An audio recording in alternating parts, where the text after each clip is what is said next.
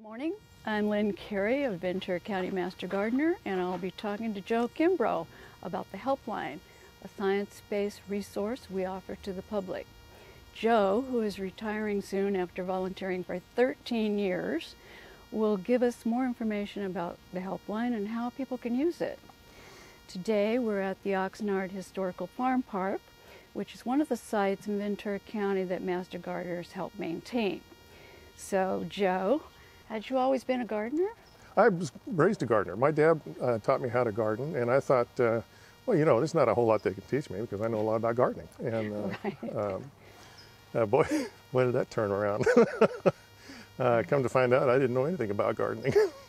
So what kind of questions do you usually get from people? What are the most common questions, for instance, that people are asking?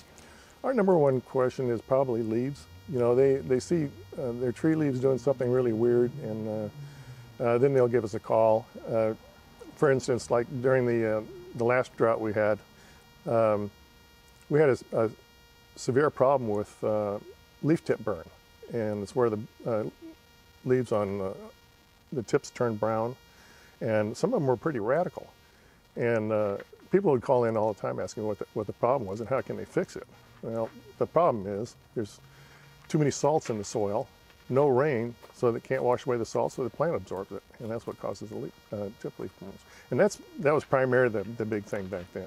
During the whole drought situation. Right, during the whole drought situation. So we got a lot of rain, was it last year? Or yeah, a year before, I believe. Year before? Yeah. And we didn't get nearly as many calls. For that, yeah, okay. As a matter of fact, my trees still look good. Yeah. What was the most unusual question you ever got? Oh gosh, man, we get a lot of those. A lot of unusual questions? Yeah, I get. Julian Hoyle got a phone call one time from a gal, and this was before cannabis was legal, and she called and she wanted to know if we had a list of people who might be interested in buying her pot. And I told Julian, I said, boy, if it had been me, I'd give her the number of the police station. I said they'd be more than happy to take it. Oh my gosh. But the strangest one I ever got was a gal that called me, and she had 16 citrus trees. And she said, they're all looking pretty good. She said, but I'd like to know how to take better care of them, you know, like some kind of a fertilization regimen or whatever. And we got to talking, and she says, yeah, they're all in real big pots. And the 16 trees? Yeah, the 16 trees. And I said, well, why are they in the pots? And she said, well, it gets really cold here, and they wouldn't last in the ground. Plus, they're in a greenhouse. And I said, where are you located? She said, oh, I'm in Iowa. I said, well, you were getting calls from out of state? Oh, we get calls from foreign countries now. Really? Yeah, I got a call from Florida one time, and the guy, of course, there again, I didn't ask him where he was, and he was talking about the base of his stems of all of his plants were turning black, and it sounded like a rot, but I couldn't imagine what it could possibly have been. And there again, you know, after talking to him and asking him questions, it come to find out he was located in the Florida Keys. Florida Keys. Yeah, and I said, well, you need to talk to somebody down there. I said, that's way out of my bailiwick. Really? And I learned something, though. He said that Florida Keys, they don't have soil down there. They don't have what? Soil. No. They have to import all of their soil from bags and at the local nurseries. Well, what do they have? Sand? I guess sand. Or, huh? But That's interesting. I never thought of that either. So yeah. I learn a lot. Yeah. Any other unusual questions? Oh. Well, let me ask you this: are there any questions that we don't deal with? Oh yeah. We get calls from people that want us to come over and pull their weeds in their garden. We don't deal with that. We get some commercial calls, which we don't deal with, but we usually refer them to the farm advisors, and that's what they deal with. Well, about the Helpline, how can people get answers to their questions now and after the pandemic, and how has that affected the Helpline? The pandemic has really put a damper on the Helpline. We had to re-engineer everything we did, and right now the only thing we can do is emails, and we have a person assigned to do the emails, one per week. So it's usually from Sunday to Saturday.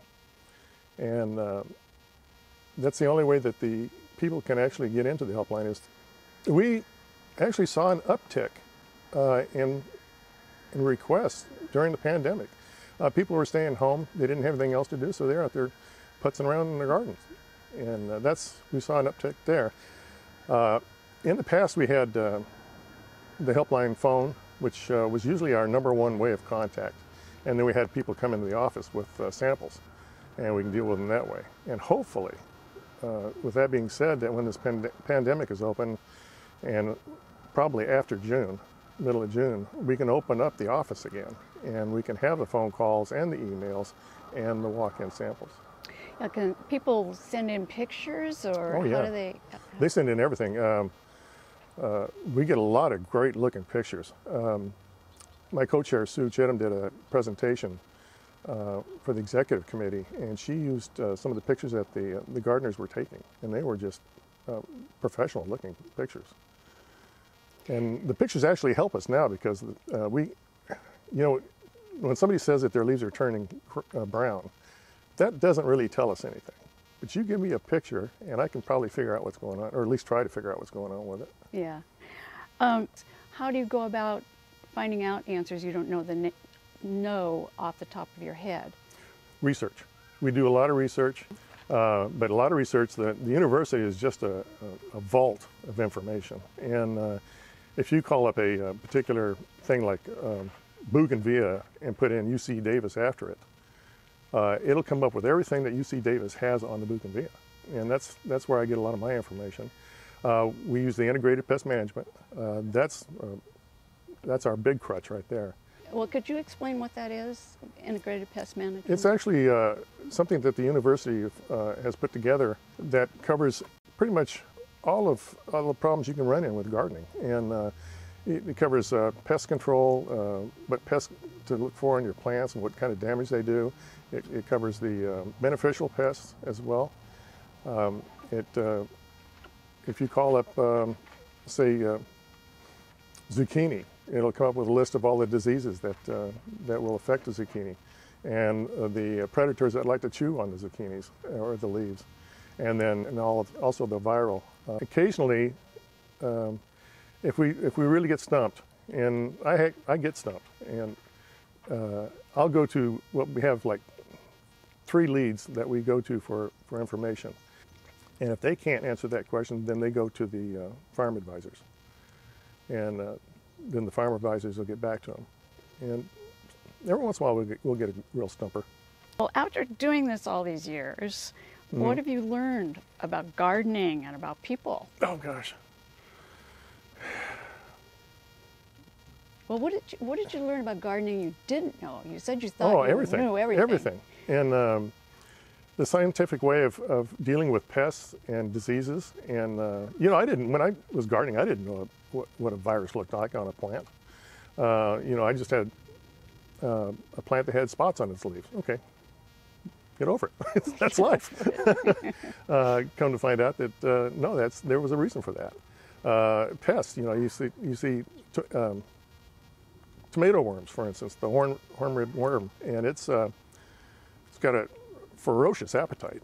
But you can learn a lot about them and where they come from. And what do you do about that? I pick them off. Just pick them off. Is that the best way?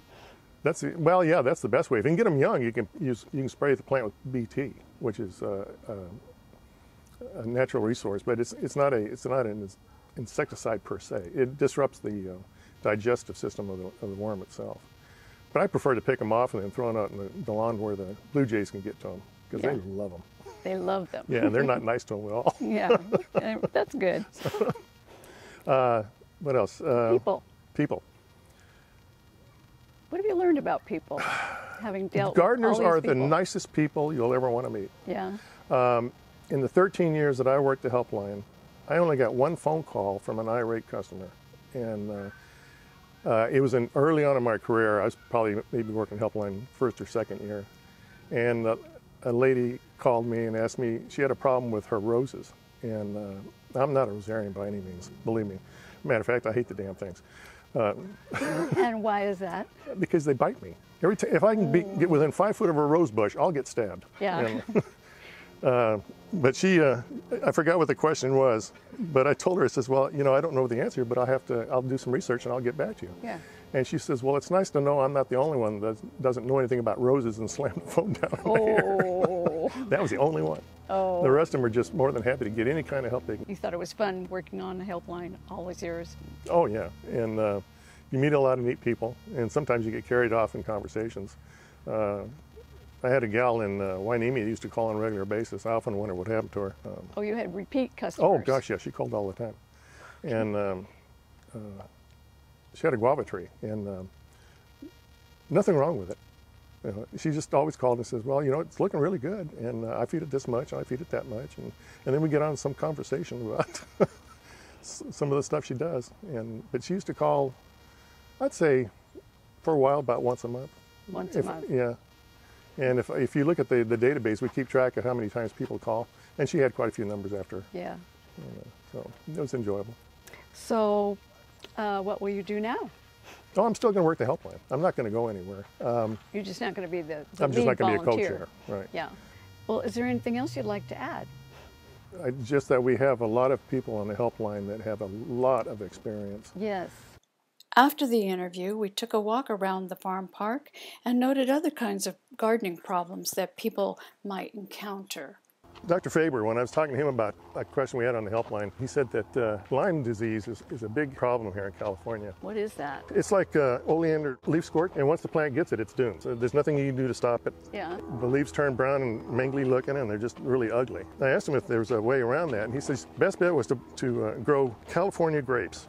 These are really healthy looking. Like I said, if you look under the leaves, and that's where you're going to find your pests and things. And these don't have anything on them. They look really great. Yeah, they look beautiful. And